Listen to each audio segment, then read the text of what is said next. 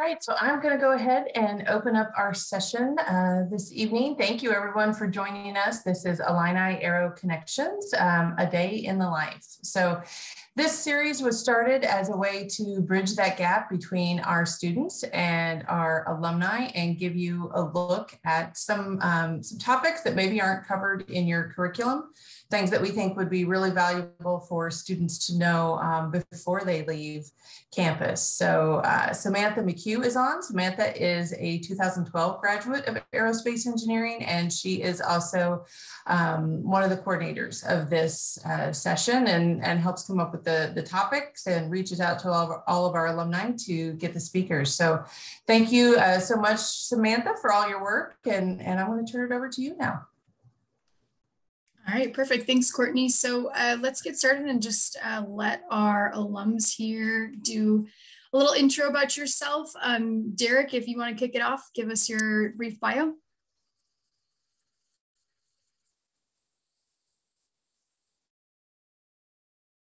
Hey, Derrick, you are. I see it, yeah.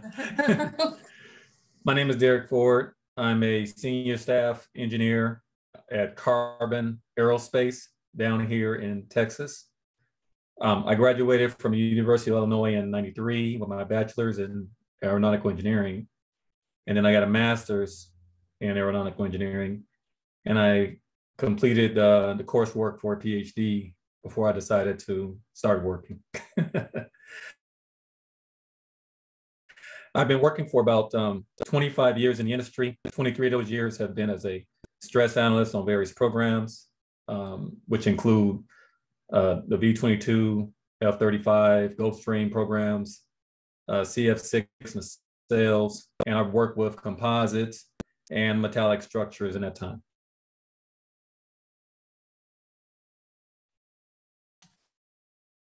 Great, thank you, Florin. Go ahead. All right, can everyone hear me? Great, so I'm Florin Gannett. I am a test engineer at Blue Origin. Been at Blue Origin for about 3 years, and so I work test operations of the B3 PM and B3U Hydrolox engines. I graduated from U of I in 2018 with my bachelor's in aerospace. And outside of that, I just grew up just outside Chicago. I actually grew up in Romania and emigrated to the US when I was 8 years old. So yeah, more of a recent graduate.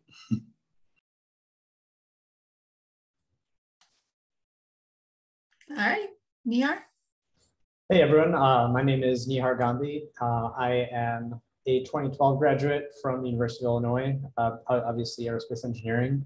I currently work at a company called Archer Aviation, working on electric VTOL aircraft in the GNC space. And then previously I've worked at Boeing as well as a couple of other startups and aerospace funded startups in Silicon Valley. So kind of got a little bit of variety of experiences that I can share with you guys today. All right, and Scott.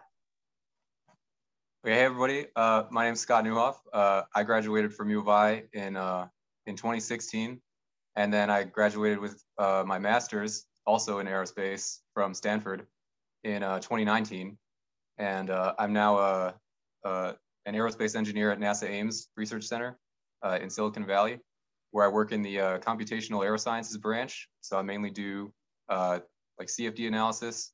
I've done CFD analysis on various launch environment applications and also on acoustics, this sort of thing.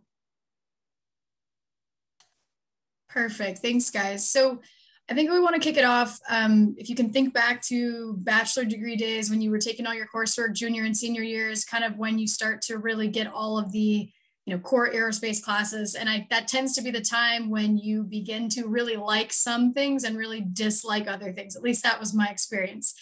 So I'm curious about you guys kind of talking about your thoughts on how you transitioned from, picking an area that you like best and going into the workforce and pursuing that area. Basically, why did you end up there after school?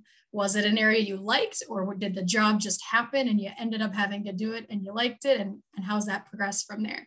And Derrick, we'll start with you.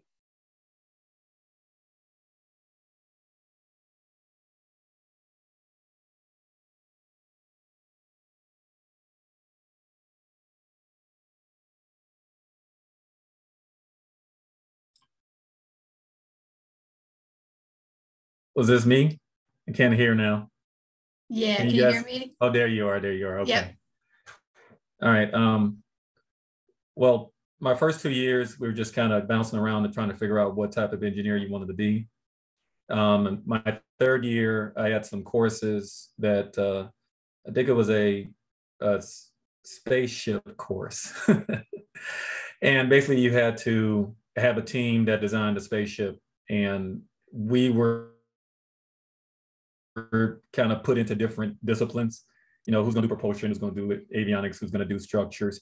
And nobody really wanted to do the structures at that time. So I said, all right, you know what, I'll do it. So I did the structures, and this was something that I kind of had a knack for in my life anyway. I used to make model rockets and make, I don't know if you guys did this too, but styrofoam airplanes, that type of thing. And it's just something that seemed to connect more with me as time went on. So if I can peg it back to something, it was basically that class where I had to use those skills to help myself get a decent grade. So on my end, I think I'm pretty fortunate that I kind of always gravitated towards propulsion. It was something that I've always been interested in. It was just playing with fire as a little kid, kind of did it. And it just kind of stuck throughout. And when I came to U of I was thinking, okay, where can I take the fluids classes? Where can I take the computational classes? Where can I play with fire and do all that stuff? And then like when I think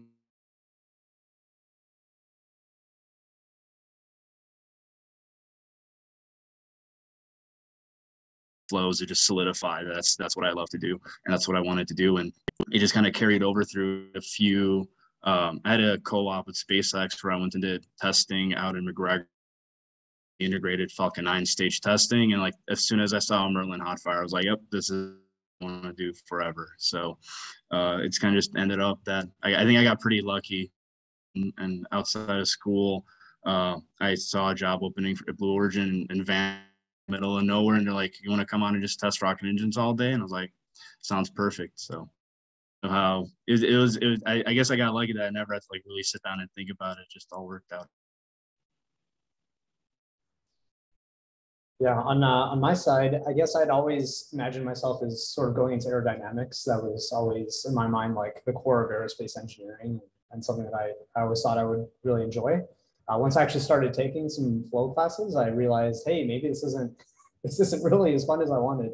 I wasn't as interested in it, but I was actually really fascinated by some of my controls classes, getting into the labs and actually, making that inverted pendulum stand up, and then eventually moving on to things like controlling quad rotors, building estimators in the decision algorithms lab.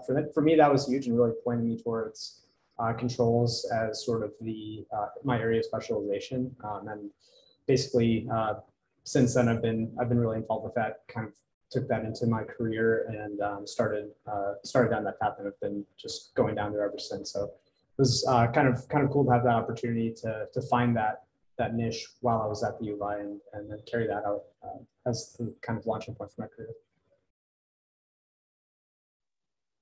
Yeah, so from my end, I definitely didn't have anything explicitly identified, especially when I was like a freshman or sophomore doing my bachelor's. Nothing was, I was open to everything and open to taking classes. And then, I distinctly remember, I think for most standard schedules, junior year is what hits you like a ton of bricks all at once.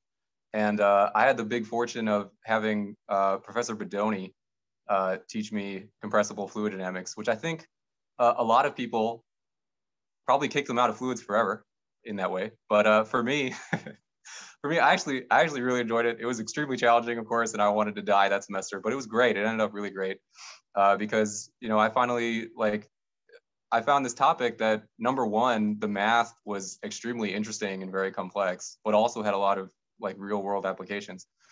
And also I had the semi disappointment of getting to like the end of senior year and every fluids teacher saying, we can't solve any of these problems without computers. So let's turn to that direction. And so that was really fun because I've always been into computers ever since I was young. And I picked up programming in college. I didn't take any classes in programming, even though that's kind of what I do now all the time. so that really appealed to me, like the connection between, you've got a lot of math and physics, but you've also got computers and software mixed in. And for me, that was a great mix. I know for a lot of people, that's a terrible mix, but for me, it was a really good mix. Yeah. Perfect. Thanks, guys.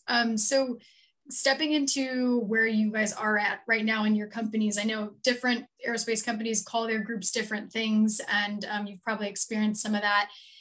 You know, sometimes there is a propulsion group and there is a aerodynamics group. Sometimes they're organized slightly differently. So can you describe, you know, what group you fit into and what kinds of roles at your company exist within that group? And then, you know, which piece of that you are actually a part of and you know, doing as part of your job? I guess I should start first. Well, my company, I think anyone on this call, the guys who are already working and the kids, you guys need to know this. These companies change dramatically as time goes on. My company was huge when I came to it. It was Vought Aircraft. I'm not sure if none of you remember what Legacy Vought was. It was a company over here by this naval base in Dallas, and they actually used to fly jets out here.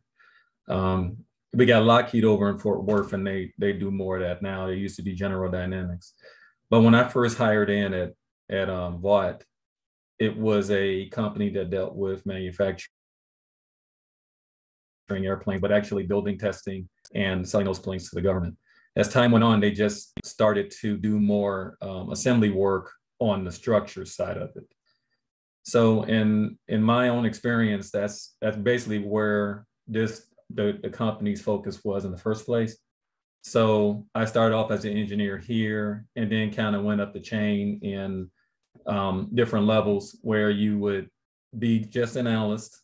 You will work for someone smart, hopefully, but you will work for someone. They would help you out, put you through the ropes. You'll get training at the company, because unfortunately, just like some of these guys are going to tell you, a lot of the stuff that we learn in college does not apply here in general. It really is something that kind of gets you ready to learn how to do real world applications. And then once you get that foundation, they sweep a lot of the stuff that you learned, and they started putting the company's methods into effect, at least from a structure side. So one of the things that I think is really important, I'm kind of diverging here, but I will say this: whatever you do in college, do a good job of it.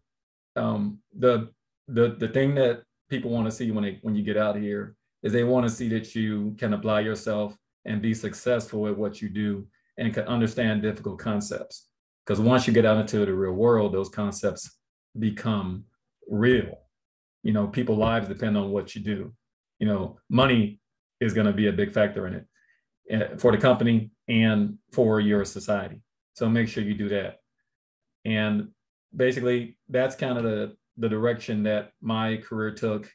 And right now, I am an MRB structures lead engineer. I'm currently the only stress analyst at QARBON. We had maybe 400 or 500 stress engineers at one point. So that can give you an idea how things can change as you progress through your career. So for me, Blue Origin is really split up into two major business units. And so you've got the rocket side that is all the manufacturing of the rockets and everything there. And then you have the engine side, right? And so my team is kind of on the support end. We're called test and flight operations, where basically me and my team, around 30 engineers and technicians, we're responsible for receiving all of the engines, connecting it to the test stand facility, and we're responsible for all the test operations. Once we finish test operations, depending whether it's development, qualification, acceptance testing, you know, doesn't matter, it depends on the specific engine. Once all of that is complete, you know, demate the engine and we ship it off to the next business unit, whether it's going to the rocket, whether it's going back to Kent for repairs or more development, upgrades. So we're kind of like a little, we're in the middle where we interface with both business units at the same time, right? Our product is data, right, as a test stand. And so we're giving that data to engines, we're giving that data to the rocket. And so we're interfacing with all those teams at all times as a test facility. And so where me and my team kind of fit in that role is we run that test facility, we run the operations, we run the training for test conductors, and ultimately we're responsible for the health of the facility, the hardware, the test article, and all the people on the test stand. And so it's been really interesting because when you come in, you're basically a trainee. So you're not allowed to touch any buttons. You're not allowed to do any projects without like 4 people looking over your shoulder, right? And so we have these things that are called stand boards where, you know, after 6 months, you'll sit down with 5 other test engineers that are all certified, and they're going to grill you on everything, you know, and then they'll say, okay, maybe you can touch a few buttons without people looking over your shoulder. And then you finally do that a couple of times and you reach what we call a safety operator, where you're the highest level certified. And so that's where you run the test facility, you're running the test, you're the final go, no go for that day, and you're responsible for all the people on the test stand. So I think it's a really unique position because, you know, I'm only 26, and to be able to work with a team of 30 people and say, you know, I'm comfortable testing, I'm the one given the go, you know. So I think it's a really, really cool job and company where we're able to do that. Yeah, on the Archer's side, we call our group guidance, navigation, and controls. A lot of aerospace companies call this flight controls, or in some cases it's like handling qualities. We really kind of span a pretty wide spectrum of like what actually happens in regards to stretching a little bit towards the aerodynamics side, a little bit towards the software side, a lot towards the test side, and a lot of data analysis. And that's all just sort of stuff that's external to the core development of control systems. That's really the main part of our job. So yeah, like on a day-to-day basis, our team is doing everything from building simulation models and then verifying that with flight data, actually designing the control algorithms, in some cases designing estimation algorithms, actually like writing down the physics, which surprisingly is in some ways very similar to things that we've done in school and coursework. But then you get to see all the real elements of how that happens in the real world, and you know, those equations are of course always idealized. So you get to really learn about how all the real world effects start to dominate in many of those ways. And so it's really interesting because you get to sort of see. I think it was cool kind of seeing how those first principles bear out into the real world, and then being able to see where all the second and third order effects come in as well. But that's all kind of related to also related to the things that we do when we're building these controllers. And then there's a lot of work with analysis as well. So being able to go in and improve that a lot of the work that we're doing is safe, and that we're actually going to fly an aircraft that's not going to crash or under some failure condition perform poorly. The team really does interface with a lot of the other groups, as I mentioned, but we're super involved with also testing the aircraft. I think that's one of the most fun parts of being a GNC or flight controls engineer, is actually being able to say, hey, this is, you know, everything, all the sort of flight behavior, everything that's going on when this vehicle is flying is due to the control algorithms and due to them performing well. And it's very obvious when it doesn't. So yeah, it's kind of a cool world that you get to be very multidisciplinary, and you can kind of shape that in whichever way you want. I tend to be a little bit more software oriented, so I tend to work a little bit more on the software side, but there's definitely people who tend to gravitate towards some of the other elements and may lean more towards the flight dynamics side or the aerodynamics. So yeah, it's a really wide field, and it's really cool to kind of be able to see a lot of the different elements of what makes an aerospace vehicle fly. Yeah, so from my end, I'm part of what's called the Computational Aerosciences branch at NASA Ames. And we're part of a sort of larger Code T, like larger scope of Ames, and Ames fits into the entire superstructure of NASA. And, you know, I can't actually comment too much about sort of the differences in our structure compared to like private sector, because I've actually never worked in private sector.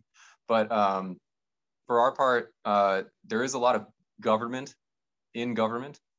And so for us and for people who work, who I'm usually working with, we don't usually interface with sort of team leads of other teams, because my boss, my boss's boss, et cetera, will do all of that. And my boss really wants us to stay focused on our work and not necessarily have to focus on sort of the like dealing with the contracts, the funding, all that stuff. So they handle that. And in our end, you know, we interface with a lot of different people. Some of the projects that I work on are actually projects that Lockheed is pursuing. I was recently working on stuff that SpaceX was pursuing. So we go through all of that. And you know, for my end, I've been at NASA Ames almost 2 years now, and my team is roughly 30 people. And for these CFD teams, I mean, they really range in the full range. My team is actually very small, I would say, for a CFD team of like, it was 20, going on 30 now. But you have some of these larger CFD teams that like Langley, et cetera, that'll have 50 to 100 people that are working on the software and applying stuff with that software. And so for me, fitting into a smaller team has ups and downs, because as part of a smaller team, you're sort of responsible for more of a share of what the group is doing. And so I have to wear a lot of hats a lot of times, whereas maybe in a larger team you wouldn't. But for my end, also because I'm still newer, like 2 years in is still kind of newer in NASA's experience. And so I'm still primarily working on applications, et cetera. As you get more experience and sort of further up in the team and in the group and in the branch, et cetera, you get more down into the weeds of like developing algorithms and developing the software and doing more fundamental research. But where I am right now for the first couple of years, it's almost entirely applications and doing studies using CFD, not so much the development side. Although luckily my boss and everybody in the team is extremely receptive to when people express, oh, I have an interest in this area, I have an interest in this application, et cetera. They're extremely receptive to that. They'll move you around and they'll try to find, you know, where do your interests overlap with what the group's doing and try to find harmony there. Yeah. Scott, I think it's interesting that you say 30 is a small CFD team. That's a huge CFD team by my private company standards. If I get 2 CFD guys, I'm usually like, yeah, somebody can check your work. That's great. So that's funny. Okay, so I'm gonna ask you guys like the quintessential, what is it, like office space question of like, what would you say it is that you do? That's where we're gonna go next. So I want you to think about your average day, not your most exciting day, not your worst day, but walk us through what are you actually doing at work? What does that look like when you walk into the office and you sit down at a laptop or something else? What are you doing? Okay, so I guess I'll go again. Well, I'm working more off-site lately, so you know, turn my computer on, I look in what we call a mechanical engineering system. And I see if there are any issues that have popped up on the floor, on the manufacturing floor. Again, I'm currently an MRB engineer on various programs in the company.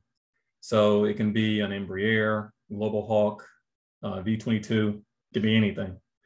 And if there is something that is showing up, then I have to examine that, what we call a tag, withholding tag. And I have to determine a solution to the problem. There's another engineer who gives a disposition to try to repair whatever that problem is. They may have tore a hole through it in some form or fashion. They may have a non-conformance that will affect flight, whatever the situation is. It has to come through me, and I have to come up with a acceptance of that disposition, or if I disagree with what he's presented or he or she has presented, I have to come up with a new disposition. And those are some really important decisions. Some of these parts can be $100,000, $200,000 parts. And as an engineer, you cannot make a decision based on cost. You have to make a decision based on if it will fulfill its intended function. Because again, we're dealing in aerospace, and if it doesn't, you can have a failure, and you don't want to have a structural failure on any planes out there. So that's the type of thing that I work on. So once I make that disposition, I log it in and I send it on to the next group, the quality group, the production group. They go through it and take my approval, repair it, And then the customer's notified of that when it's shipped to them that this condition exists. And by our contract, they agree to it up front for the most part. And then it gets on the plane. And while that's happening, other stuff is coming up too. I think I want to expand just a little bit though, because of my experience and how many things I've been working on over these 23 years. In aerospace, your function changes as you go on. So in structures, you have what we call a development phase. And in the development phase, you may have a new program, for instance, like some of these guys were talking about, where you have to create some of these parts, some of these structures, in my case, based on requirements that are supplied to you by the customer. These are creations. So once you do that and everything is tested, everything meets the requirements, you got to go through a lot of government oversight or commercial oversight based on which one you're doing. Once all those tests are completed, then you have another phase where you have what we call a sustainment phase. And this is true in most, and I can't think of any engineering it's not true in, where you have design and production. So once you go through the sustainment phase, you literally have to sustain the design that you were asked to perform. And in the sustainment side, there's even more engineering opportunity, because just because it was designed and approved initially does not mean it's right. As time goes on, you may have problems that come up with the design. And I'm sure you've seen that in aircraft service bulletins where things didn't work as they intended them to work. And then you have to redesign that structure, or you have to find ways of solving those problems where it won't be a redesign, but it'll be some type of continual repair. And then after that, now you have to look at some other issues. So those are the type of day-to-day things I deal with, because I'm looking at development issues, I'm looking at sustainment issues, and I'm looking at production issues on the floor. Cool. So for me, there really isn't a normal day, right, in dev and test stops, because things can go crazy, at any point. But ideally, when I come in the morning, I have a meeting basically with the whole supervisor team and the other test engineers, and we make a plan with the propulsion engineers that are part of the engines organization, and say, okay, are we testing today? Is that the goal of the day? And if they say yes, then I go and start running test operations, where that's basically, I'm bringing the whole facility online. I'm bringing up high pressure gases. I'm bringing up, let's say I have storage tanks full of liquid oxygen and liquid hydrogen, and my run tanks are low that go to the engine. I got to fill those up and get ready for test. I'm checking out valves, right? There's a couple thousand components across a test stand, right? Whether it's pressure transducers, valves, actuators, accelerometers, everything, right? And so while I'm running operations, if I see something that I know is test critical that isn't working, I'm going to mark that down and know I have to go back to it and make sure we get that working before test. So there's a lot of troubleshooting involved every single day. We're going to see off nominal things, and you're going to have to make the decision whether, do we need this for test? Can we proceed without it right now? Because test cadence is you hear that 100 times a day, right? We need the data, we need the data, we need the data. So you're always trying to push and figure out, what can I do to get us to test as soon as possible so we can get that data. And, that puts us on schedule to get into the next test quicker and quicker. And then up to doing the actual test itself, we run with it's 3 test engineers, a propulsion engineer, and an instrumentation engineer. So you're the only ones allowed in the control room, and you're basically communicating while you're all running the same parallel operations. And it's cool to say I get to press the big button that actually starts the test. That's my favorite part.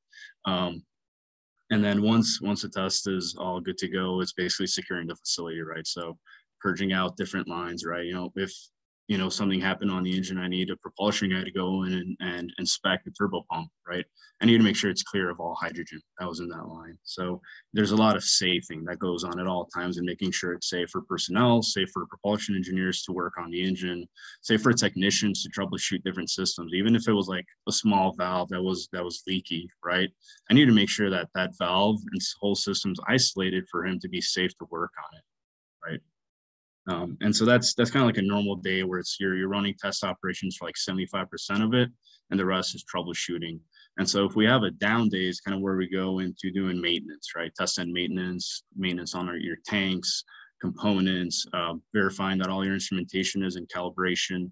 Accuracy is a really, really big deal when you're trying to get your mass flow and ISP calculations for your engines. And then there's also things on kind of that are more system side, right? Where you have test readiness reviews, you have data reviews with the engines teams and the rocket teams, and that you have to present, and you have to present the data, and, you know, and you got to tell them, you know, did facility have an issue on the last test? Is there anything we need to fix? Is there anything that they need to do to support to make sure that you're ready for test again? And then there's always new things coming up too, right? Which is I think is really exciting. Like, you'll just get an email one day and say, hey, I want to put an engine in a whole new test cell. What's it going to take? Here's my mass flow rates. Here's my pressures. I got 6 months and $2 million. What can we do? Right. And so like you're going to be that person you're like, okay, let's, you know, meet, figure out what we got to do. And you start going through requirements, right? Everyone's favorite word. You know, you start from there and start going down, you know, what can the facility do? What can we provide? What the schedule look like? So it's, you know, it's as when you start as a test engineer, you're like 100% ops. When you start getting to the higher levels, it's like 50% ops and maintenance, and the rest is a lot of systems work, interfacing with different teams, and things like that.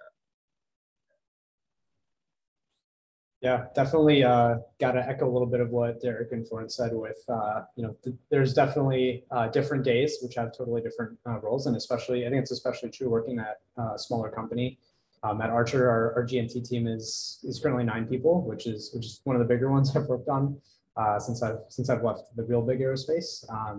But yeah, it can vary a lot. So on a day when I'm focusing on development, it might be that, you know, we've got some features we need to get built for our flight control software. I might be working on building models in MATLAB and Simulink, testing those out in our simulation environment, and then you know, writing test cases to make sure that all of that's going to work in all of our corner conditions.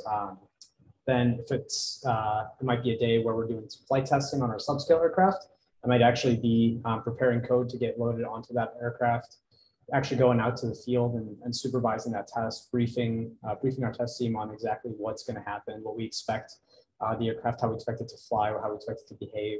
And then really the most important part of this is what could possibly go wrong, right? So being prepared for, oh, you know, I'm pretty sure this is going to work, but there's a chance that the roll loop goes unstable and you might start seeing oscillations. If you see those wings rocking more than 10 degrees, we're going to knock it off, you know, take manual control, and we'll land the aircraft.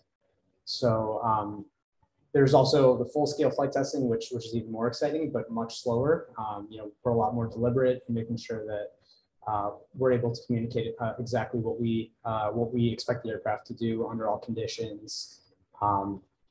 Depending on winds, we might have different behaviors to expect. So being able to go through all the details and make sure everyone's 100% prepared by the time that we actually go and fly an aircraft that's experimental is super important. And then obviously being there to watch the data in real time and make sure that things are behaving correctly, and being able to make a call that, hey, we need to knock this test off because things are starting to look anomalous or not exactly as planned. And being able to make those judgment calls of whether something does require us to end the test or to come back. And then on the flip side of that is once tests are done, there's a lot of data analysis. So I might be sitting in my computer looking at the log of a flight.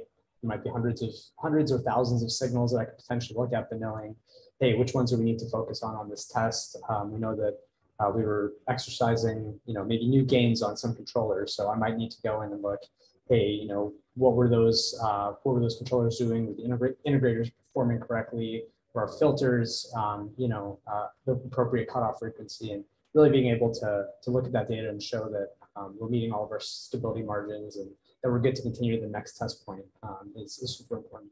So yeah, there's kind of different phases from designing to testing to actually like analyzing the data, and then doing that all in the iterative cycle, and being able to improve on our designs and our aircraft as we go. And then a big part of it is also working with other teams. In aerospace, everything's interconnected. So being able to work with other teams to either solve problems or to come up with interesting solutions to things that come up in testing is always a big part of our day. And because these are big programs, there always ends up being some work on, building schedules.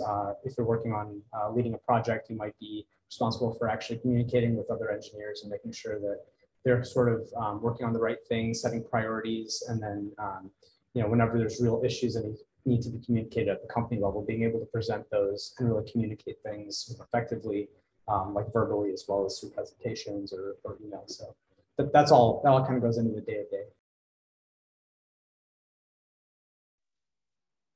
So for me, I can sort of talk about kind of the current project that I'm actually working on. It serves as kind of a good microcosm for sort of what it's like to work as a CFD engineer. Currently, Lockheed Martin is developing a concept airplane that'll fly supersonic. It's a commercial supersonic jet meant to fly passengers. And so Lockheed will do their own CFD on this thing because the structures team wants to know the loads on it. The stability team wants to know how does this thing fly, et cetera. Everybody wants to know something about it.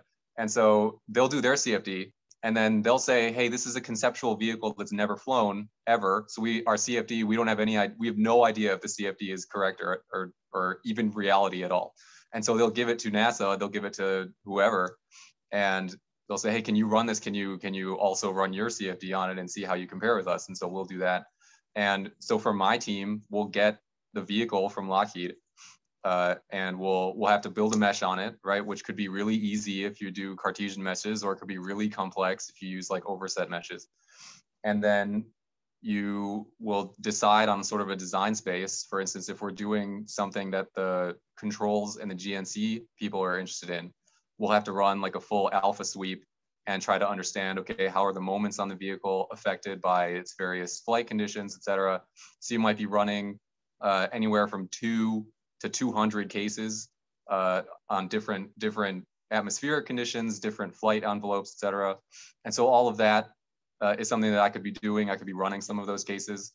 Or in fact, not much of my time is actually spent running cases, because running cases for me just means put it into the supercomputer and it will do all that work. But then I'll get back all of this data. Like one of the other projects I'm working on right now, the data space for that is like on the order of 200 cases.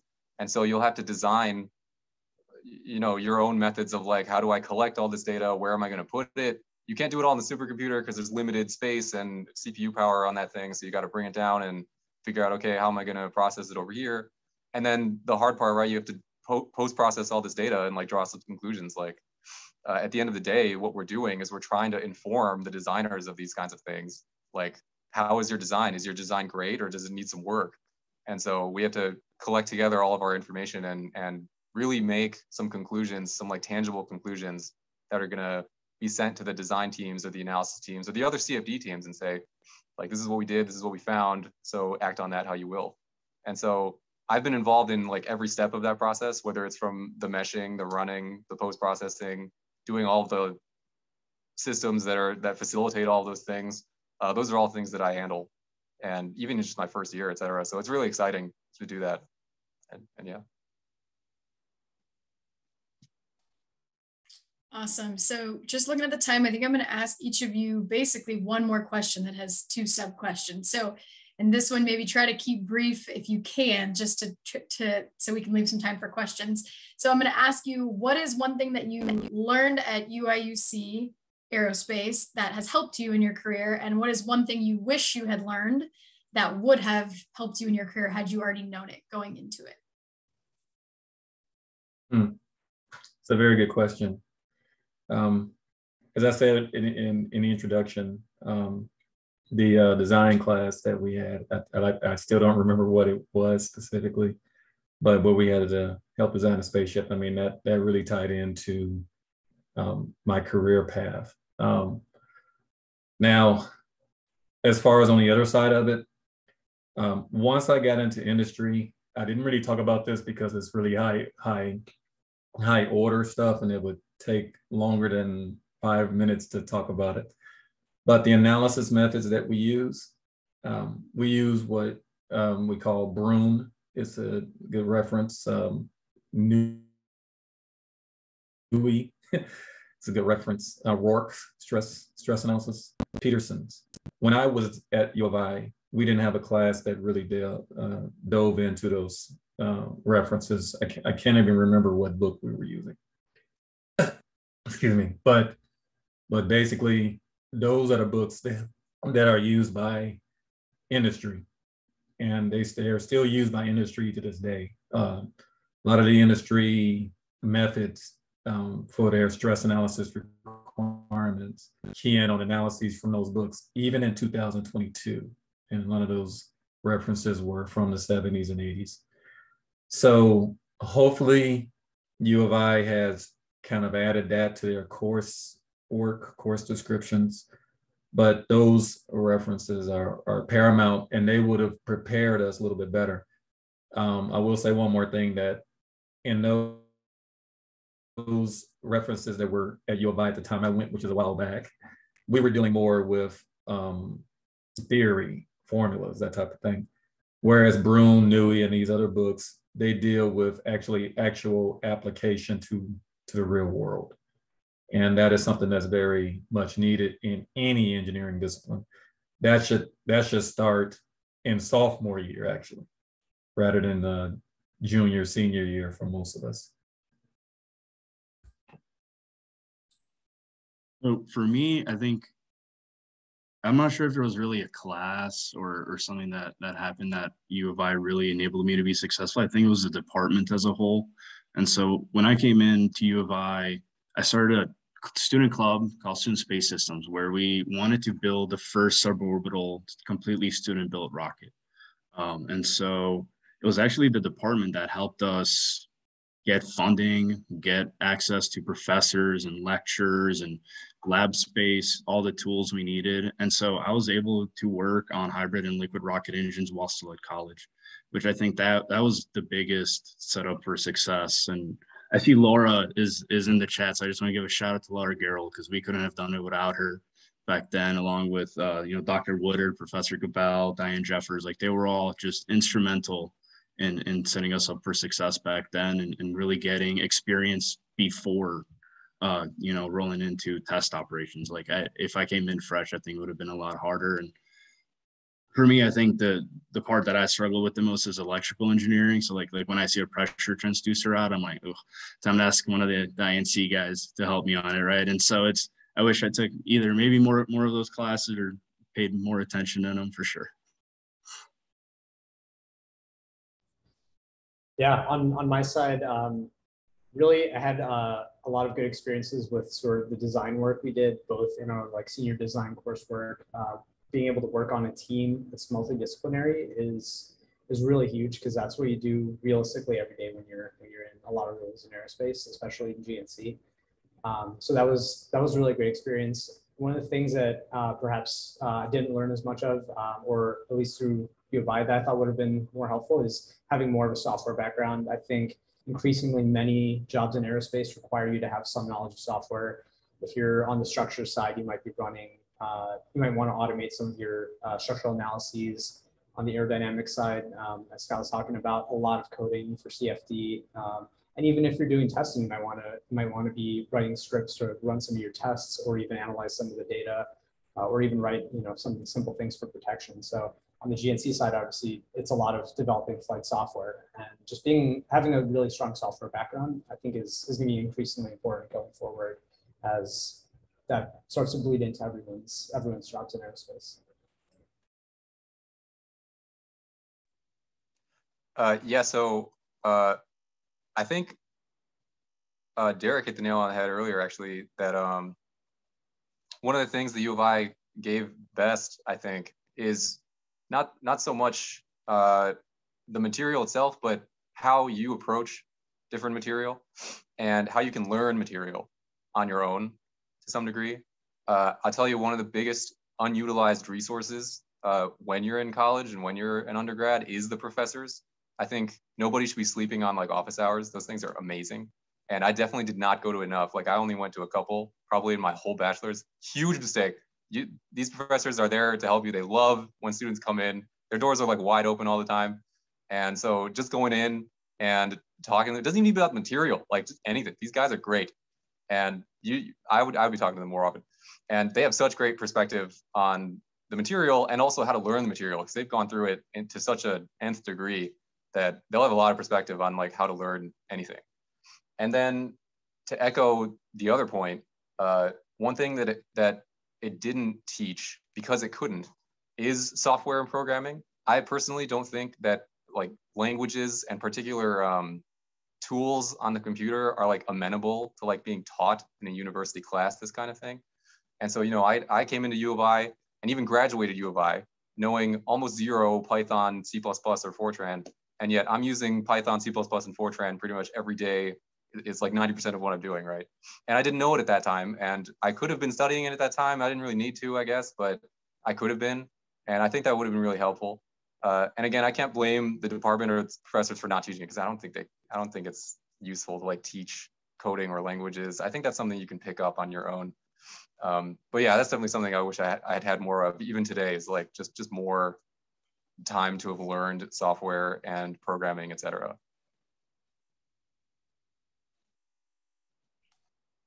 Perfect. All right. So we'll open it up. If anyone online has questions for a specific person or for the group, you can either type them in the chat or unmute and ask away.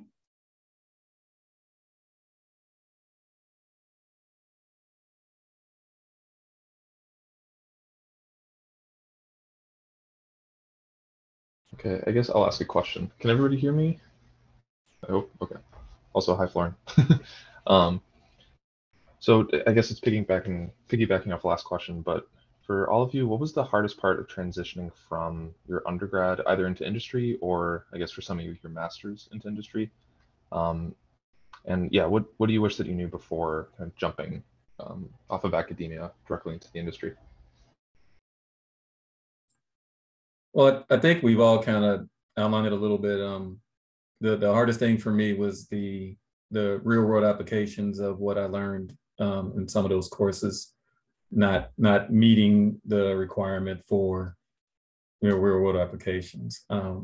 Again, most times when you come out, you may know the theory, but then you get in there and they kind of shake that out of you, because you really have to be looking at things from a test perspective, like Florin has been talking about as well.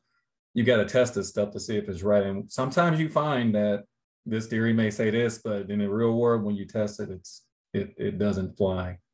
So then we come up with some fudging numbers to make them work, so we can still use some of the theory. But that was the thing that I thought that I needed most, was that. And also what Scott kind of referred to, I didn't mention this, but he hit the nail on the head. The software issue. When I came out and started working, we were dealing with thousands of cases, and I've had experience working at Lockheed. I worked there for 10 years on JSF, and we were given like 7,000 conditions as a stress analyst. They said, okay, go break this down and see what's the worst cases. And if you didn't have, and I had to learn how to write scripts, learn how to write software on my own, so I can make sure I understood it. And I used Excel a lot, was able to automate some of those spreadsheets. But those are the types of things that you really have to try to understand once you get out, because you really aren't prepared for that when you're in college. So those are the biggest transitions. And I think most engineers who were able to navigate that, they became pretty successful, because being able to write those scripts and being able to do that analysis that you need to do, whatever your discipline is, it saves time and allows you to focus on other issues and allows you to do your work very well.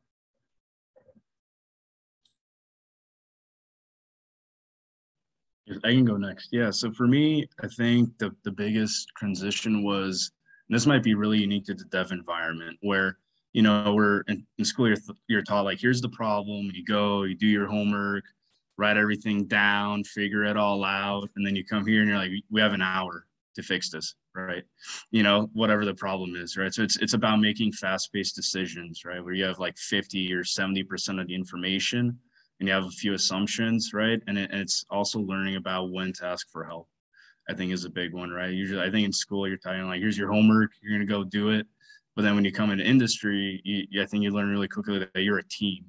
and there's people there to help you and support you. And when you have a problem and you're stuck, it's okay to go and ask someone more senior for help, right? And that's what you should be doing if you're ever stuck. So I think that it took me a while, a few months in the job to be like, I don't have to prove myself. There's nothing to prove here. I already have the job. Let me go ask for help, and we can figure it out and get these projects moving faster.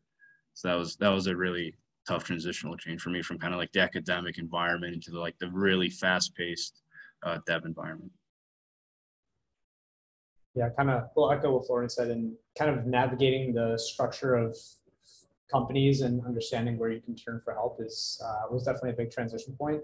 Obviously, in school, you have certain resources you can lean on, TAs, office hours, certain campus resources. But when you're at a company that's completely different, you may have more senior coworkers, technical leads, your manager, potentially mentors outside of your group, and being able to sort of understand all those different resources and how you can use them definitely takes a little bit of time. And it's a really important thing to understand, but definitely in the beginning, especially working at a really large company like I was at Boeing when I first started, that was definitely a challenge. And understanding that really helped me to grow and be more successful in my job.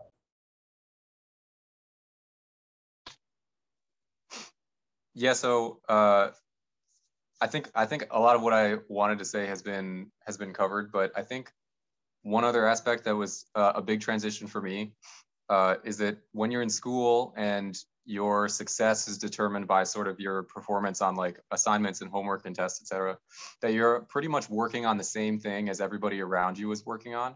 And so if you're stuck, you can go to somebody else and somebody else, oh yeah, I solved that part, they can help you. But in the sector that I'm in, there's so much work to be done that a certain amount of work will be given to you and you're expected to do it. And it's not like if you hit a sticking point, you can just, hey, someone else is working on this exact thing. There's not, right? You're doing that thing. And so if you get stuck, you're stuck and you need to get yourself out of it. And like others have said, like you still have all these resources, right? You still have all your coworkers, you have all your superiors, you have people more experienced than you, et cetera, that you can go to for help. But you need to have sort of some confidence and conviction and a sense of responsibility as well, that you're given some tasks to do and you've got to do them, right? There's nobody else is going to come in. You can't be like tanking a homework assignment and just say, I'm burning this one, man, I'll get the next one, right? No, you can't. It's like, you're giving your work and you got to do it. So yeah, learning your resources and navigating that space, I think is pretty big. Yeah, thank you all.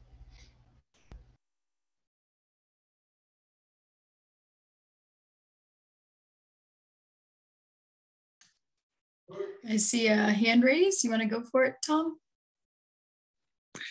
Yeah, I had a couple of questions for Florin.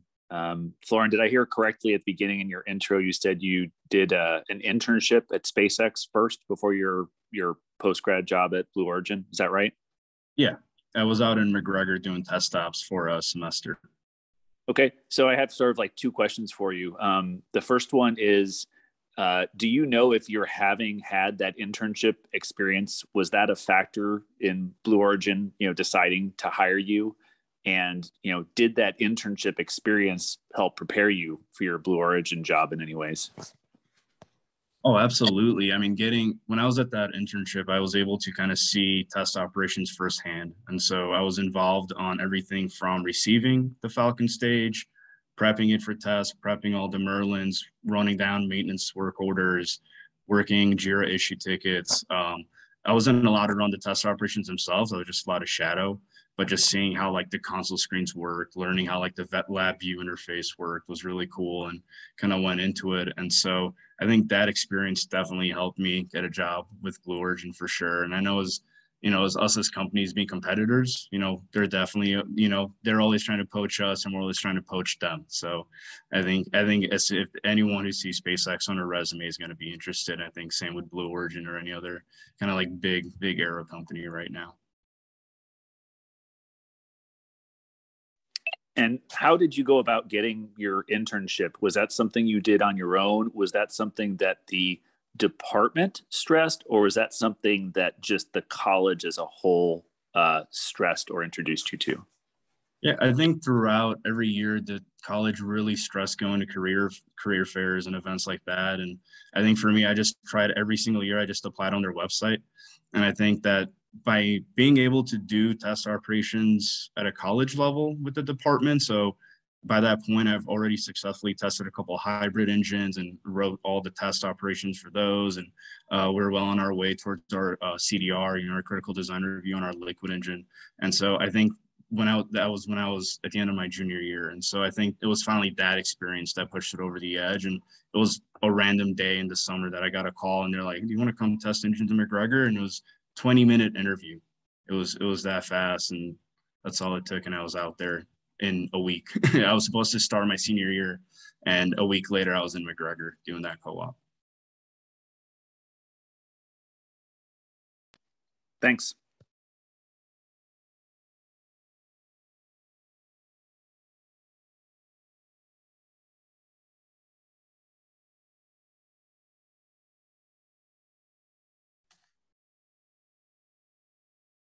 All right, Courtney, it doesn't look like there's anything else, but if people do have questions, are they okay to reach out to you? And then you can pass things on to our presenters here if needed.